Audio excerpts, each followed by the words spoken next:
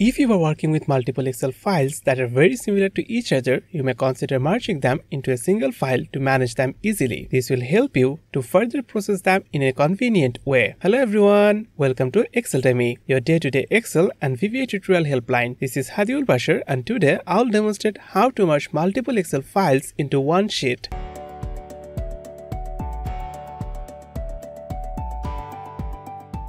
For this video, I will use Microsoft Excel 365. Let's get introduced to our dataset. I have the sales information from January to June and the sales informations are divided into two workbooks. The name of the first workbook is January to March sales data and this workbook contains the sales information from January to March. In the January, February and March worksheets, you will find the corresponding sales information. Now, let me show you the second workbook. This is the second workbook and the name of the workbook is April to June sales data. Here you will find the sales information of April, May and June. In this tutorial, I will show you how to merge these two workbooks into a single worksheet. Note that the structure of all the worksheets are same. I have the product ID, the product and the unit sold amount. So it will be convenient to manage all the informations if we can merge them in a single worksheet. In the first example, I'll merge the data of the two workbooks into a single workbook by copying the sheets of the second workbook, that is the April to June sales data workbook, and will paste the values in the first workbook. To do so, select all the worksheets by pressing Shift and clicking on the last worksheet. Now right-click on the worksheet. This opens different options. Go to Move or Copy. As a result, the Move or Copy window is open. Here you will find different options to move or copy. As we will copy the information to the first workbook, so in the field To Book, click on this drop-down icon and select January to March sales data. Choose the option Move to End so that the new worksheets will be copied at the end of the March worksheet. Now check the option to create a copy and finally click on OK. And you can see that all the worksheets are copied here in the January to March sales data workbook. In this way, you can merge two Excel files. Now that we have gathered all the data in a single workbook, we can now merge them in a single worksheet. First of all, I have saved this workbook with all the data as January to June sales data workbook. Now, I will use the Power Query feature of Excel to combine all the worksheets in a single worksheet. To do so, move to the Data tab. From the Get and Transform Data section, click on Get Data. This opens different options to get the data. From the File option, as I will load the data from the Excel file, so select the option from Excel Workbook. This will open the Import Data window. Here, I'll choose the Excel file named January to June sales data. Next, click on Import to import the data. This opens the Navigator window. Click on Select Multiple Items and from the Excel file, choose all the worksheets. Finally, click on Load to load the data. As a result, the data is loaded. You will find the details in the Queries and Connections window. Now to combine all the data, move to the Data tab again. From Get and Transform Data section, click on Get Data, move to Combine Queries and choose Append. This opens the Append window. Here you can merge rows from multiple tables. As there are 6 sets of data, so I am choosing 3 or more tables. And you can see the available tables here. Choose all the tables, press and hold the Shift key and click on the last table. You can see that all the tables are selected. Now click on Add. As a result, the tables are added to the Tables to Append section. You can set the serial by clicking on these arrow icons. Let me quickly set the serial.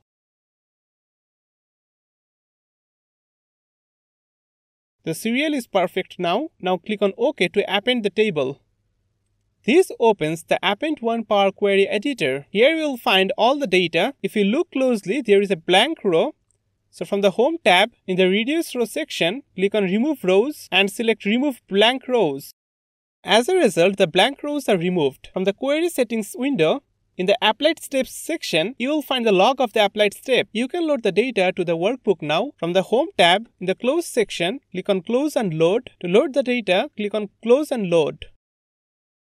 As a result, you can see that the Append 1 worksheet is created automatically. This is the basic view of our data. You can further modify this worksheet. Let's delete the unused columns. Click on column D, press and hold the Shift key and click on column H. Right-click on the column and choose the Delete option. Hence, the columns are deleted. Next, you can set the column headers. Type Product ID, press Tab to autocomplete. In cell B1, type Product. Press Tab. In cell C1, type units sold. Press tab to autocomplete the header. You can delete the row 2 as it is unnecessary now. Right-click on row 2 and choose the delete option. In this way, you can merge multiple worksheets in a single worksheet. If you look closely, you will find the column headers in row 12. This indicates the start of the February data. If you scroll down, you will see that all the worksheets are appended in this single worksheet. And you can modify this worksheet according to your choice. For example, if you want to remove the filter option, select the cells A1 to C1, move to the Data tab. From the sort and filter option, you can see that the filter is applied. Now click on this filter icon or press Ctrl Shift and L to undo the filtering. And you can see that the filter is removed from this dataset. You can use the Consolidate feature of Excel to get the product-wise total sales from January to June. For this example, I will use the workbook January to June sales data, and I have inserted a new worksheet named Total Sales to get the total sales values in this worksheet. To apply the Consolidate feature, move to the Data tab. From the Data Tools section, click on Consolidate. This opens the Consolidate window. I will calculate the sum, so the sum function is OK. As the reference, select the January worksheet. Next, select the entire dataset.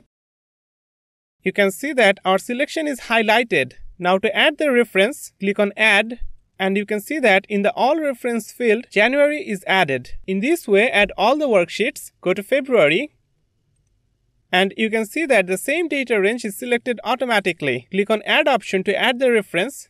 Next, go to March, click on Add. Let me quickly add all the reference. You can see that all the references are added to this field. Now, as there are column headers, so in the Use Labels in section, check top row and left column. Finally, click on OK to get the total sales. And you can see that the sum is calculated. In cell B4, type product ID. And this is a basic view of the worksheet. By default, the product names are not added. You can add the names if you wish. In this way, you can merge multiple Excel files into one using the Data Consolidate feature. So far, I have showed you different process of merging multiple Excel files. You can apply these techniques according to your requirements. However, if you need to merge multiple Excel files on a regular basis, then you can use the VBA macro to merge multiple Excel files into one sheet. This will automate your task. In this part of this video, I'll show you the details process. Let's talk about the dataset first. I have the name and marks of 3 groups of students in 3 Excel files. Then I have merged the data from that 3 Excel files into this worksheet. To do so, I have used the VBA macro. Before going to the macro section, let's get a quick view of the Excel files that we will merge together. This is the first file, and the name of the workbook is file 1. Here you will find the name and the marks of the students. Now let's go to the second workbook. This is the second workbook. The name of the workbook is file 2. Here you will find the marks of the second group of students. Finally, let's check the third workbook. This is the third workbook. The name of this workbook is file 3. I will combine all the data from these 3 workbooks into a single workbook. Currently, I am on this workbook. Now I will write a VBA code that will merge the files file 1, file 2 and file 3 into a new worksheet of a new workbook. To write the VBA code, first I need to enable the Developer tab. Right-click on any tab, go to Customize the ribbon. This opens the Excel options window. From the Customize the ribbon section, in the main tabs, check Developer. Now click on OK to add the Developer tab. You can see that the Developer tab is added. Now from the Code section, click on Visual Basic or press Alt plus F11 to open the code editor. The Visual Basic editor is open. Now I want to write such a code that will work on all the worksheets. For that reason, I need to write the code in a module. So to insert the module, go to the Insert tab and choose Module. You can see that module 1 is created. I have copied the code from the article. You will find the link of the article in the description box. Now let me paste the code in the code editor. Press Ctrl plus V. This is the code that will merge multiple Excel files into a new worksheet of a new workbook. Let me briefly explain this code section by section. The name of the macro is merge multiple workbooks into one sheet of a new workbook. This macro will create a new workbook and merge the data of all the open workbooks into a single sheet of that new workbook. Here I have declared variables to create the new workbook as well as to loop through all the open workbooks and copy the data from all the open workbooks and paste the data in a single sheet of the new workbook. In the next section, I have passed the name of the active workbook in a variable. Then I have turned off screen updating to speed up the things. After that, the code will use workbooks.add method to create a workbook and set that newly created workbook as the destination workbook. Let me explain the rest of the code. A for loop is used to loop through all the workbooks. If the name of the workbook doesn't match with the name of the destination workbook and the active workbook, then another for loop will get the number of rows and columns in the first worksheet of the workbook. Later, it will set the range of all the non-empty cells as the range to copy. In the next part of this code, the last row of the destination workbook will be set as the active cell and the code will check if there are enough rows to paste the copied values. If the space is not sufficient, then it will show an error message. Let me scroll down to explain the rest of the code.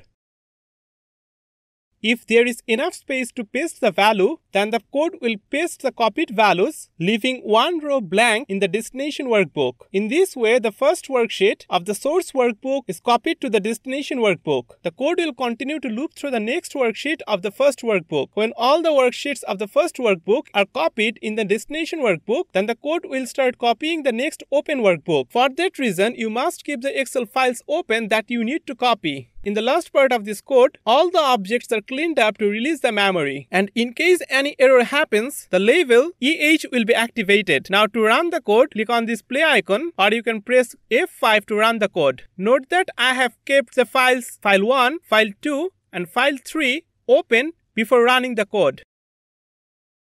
As a result, you can see that all the data from the file1, file2 and file3 are copied in a new workbook named Book 4 and the data are copied in the sheet 1. In this way, you can use the VBA macro to copy all the data of the open files into a single worksheet of a new workbook.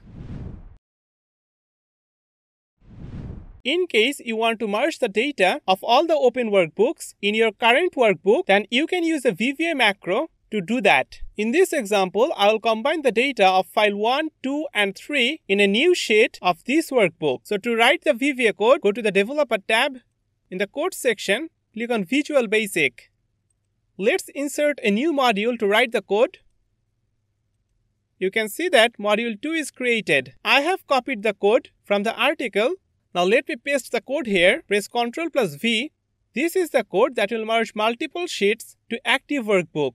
The structure of this code is quite similar to the previous VBA code. Let's explain this code section by section. Here are the variables I have declared to loop through all the worksheets of the open workbooks and then copy the data and paste them in a new sheet of the active workbook. As the code is very similar to the previous code, let me explain only the unique things. This code will create a new worksheet named Consolidation in the active workbook. For that reason, if there exists a consolidation worksheet in the active workbook, then the code will first delete that worksheet and create a new consolidation worksheet at the end of the destination workbook, that is the active workbook. Then the consolidation worksheet will be set as the destination. In that worksheet, the data of all the worksheets from the open workbooks will be compiled. Now let me scroll down to explain the rest of the code. As I have explained in the previous macro, the code will loop through all the worksheets of the open workbooks. Then it will copy the data and paste that data in the consolidation worksheet of the active workbook. Finally, it will clean up the objects to release the memory. And in case any error occurs, the label EH will be activated that will show an error message. Now let's run the code by clicking on this play icon. If you go back to the active workbook, you can see that a new worksheet named Consolidation is created and the data from all the open workbooks are compiled here. If you scroll down, you will see the data in file 3. In this way, you can use VBA macro to combine multiple files into one worksheet of an active workbook. In the final example, I will show you how to merge multiple files into a new workbook as individual worksheets. To write the VBA code, go to the Developer tab. From the Code section, click on Visual Basic. Let's insert a new module to write the code.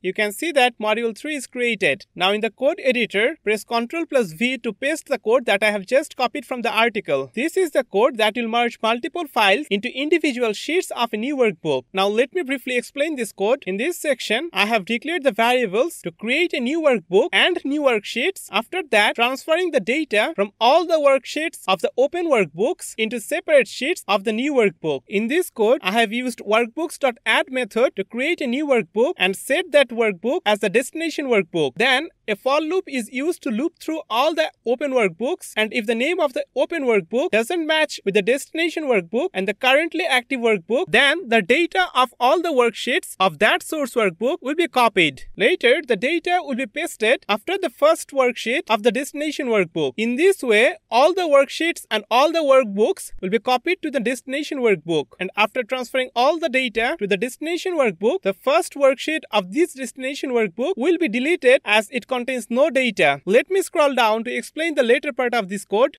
After that, all the objects are cleaned up to release the memory. And in case any error happens, the EH label will be activated. And this label will show an error message. Now if you click on this play icon to run the code, you can see that a new workbook named Book 5 is just created. And there are 3 worksheets in this workbook: File 1, File 2 and File 3. File 3 worksheet contains the data from the workbook File 3. Go to File 2.